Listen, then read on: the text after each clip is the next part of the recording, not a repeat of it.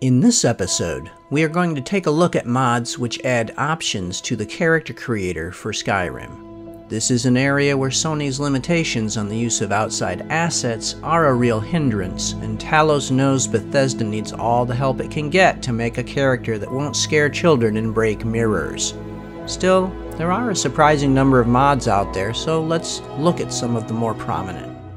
PS4, PS5 Character Editor All-in-One Customization Pack, uploaded by Julie Ha, makes horns available for all races, allows human complexions for elves, adds new hair and eye colors, removes race and gender restrictions on things like war paints, and more. Skyrim Vanity Kit PS4 Edition, uploaded by Dennis83, makes additional colors possible for skin tones, hair color, eye color, war paints, etc. Dennis83 has also uploaded a number of other mods, adding even more options, which can work together with this mod if you want even more choices. IA92's Epic Hair Colors PS4, uploaded by Imperial Agent 1992, makes more than 40 new hair colors available for your character. Imperial Agent 1992 has also uploaded several other mods which add new fur colors, war paints, and more if you need further choices. PS4 Human Skin Tone for all Elven races, uploaded by Vanderall, does exactly what it says on the tin, but also adds new options for various races, and unlocks racial requirements for some. High Elves rejoice, you don't have to be a sad lemonade color any longer.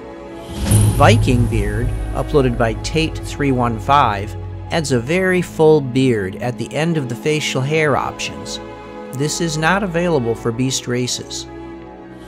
Argonian Customization Plus, uploaded by Zuvu, removes gender restrictions on Argonians, effectively providing more options to each gender. Argonian Hairpack, uploaded by Wolf14 Vargan14, makes almost all the hair options of other races available for Argonians. More Khajiit Colors PS4, uploaded by Undead Air, adds 4 new fur colors for Khajiit characters. Face Tattoos, uploaded by Oral Cool J, places left and or right side face tattoos into the character creator. Using them will mean giving up certain options for other features, so make sure to read the description for details. There are also wearable versions, though the author admits they do not look as good as the body part versions. These are just some of the character creator mods available on PlayStation, but if you aren't happy with the options Bethesda has given us for character creation, then perhaps one of these mods will make your character look the way you want them to.